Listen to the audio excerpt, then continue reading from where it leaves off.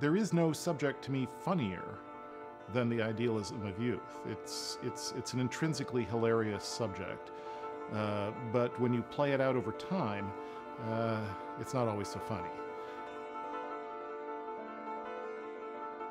Purity seems to be about a young woman's quest to figure out who she is. She has grown up with a very strange single mother in a cabin in the mountains of California. Her mother has secrets, daughter wants to know them. So that's kind of that's the setup. Who am I anyway? And who are you for that matter, Mom? But then we jump around. There's a murder in the book. There's a missing nuclear warhead. It's a plotted book. Here's the thing, there's a lot of really kind of wrenching stuff in the book.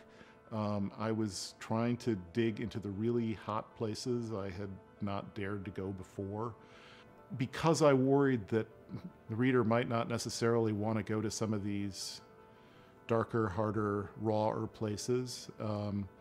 I decided to give it a plot so that you couldn't put it down. Even if you finished it and said, whoa, what was that?